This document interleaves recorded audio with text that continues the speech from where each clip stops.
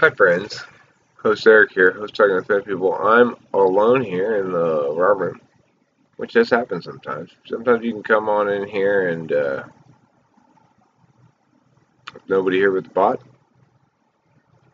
you can ideate if you'd like and have a record of it on the raw channel, as I used to do when this thing first started, and that was a lot more common. So what I'd like to make this video about specifically is what might broadly be called non-optimal ways of functioning, or instances of the individual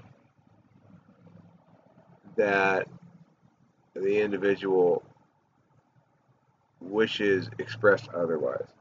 Kimberly, can you move that water? The tortoise looks unhappy with it.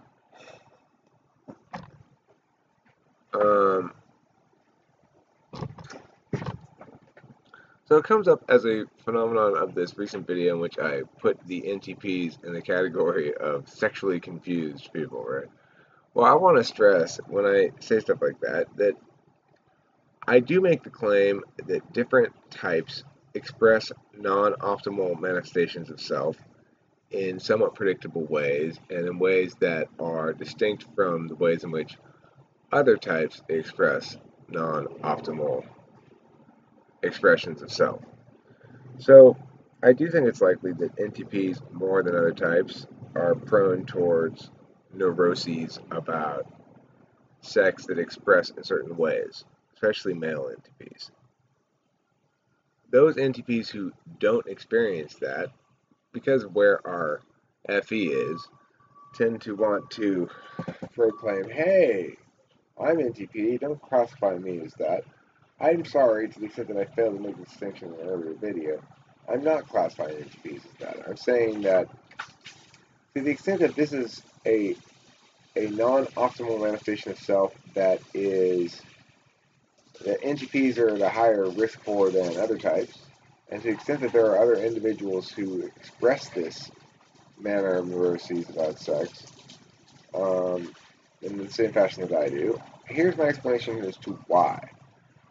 And that's the important thing I want to draw here, the important distinction I want to draw here about typing in general. People a lot of times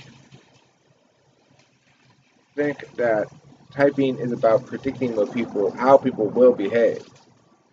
And it can be used for that, sure, with varying degrees of success. I think it works best when you're predicting how people will respond to certain approaches, when you're trying to get people to respond in certain ways and not others. But the other reason why we use the cognitive function taxonomy is to understand why a person expresses in certain fashions. In other words, to have a mechanical model that one can reference and say, here are the mechanics of their thinking.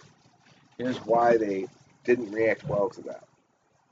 So it's not just for predictive purposes, it's for descriptive analysis as well, which links in necessarily to predictive purposes in the same way that TI and TE always kind of link in together. So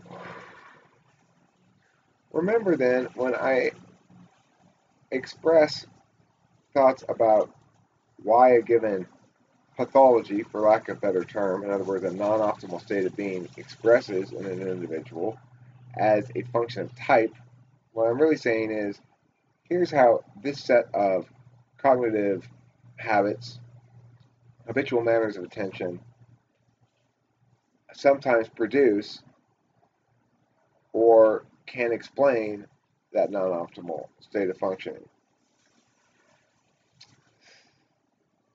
Also, of course, I talk a lot about the ways in which different types can express an optimal state of function. That is to say, it's possible to use your set of habitual manners of attention, which link to one another and relate to other people's manners of attention in predictable ways. It's possible to manifest one's own habitual manners of attention in ways that are more or less optimal. I don't think there's any disputing that. And from my perspective, the TI user, the TI tool function user, metacognition plays a huge role in that. In other words, thinking about how one thinks and how one cognites and how one values and how one makes decisions, and understanding them as relative as objects in a relatively absolute system.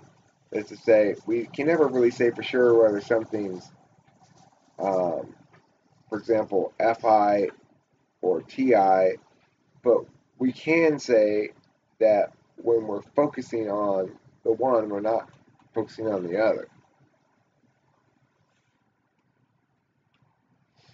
So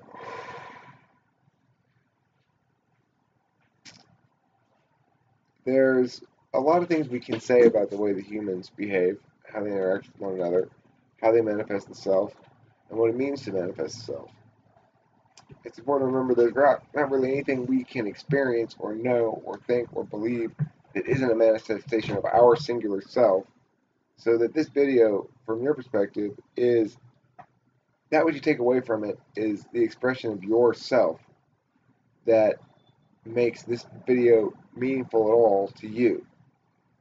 Every one of us has to own, in some regard, that which we know before we can know it or believe it or objectify it. This is going to run afoul to an NI user's sense of objective truth to the reality that they consider. But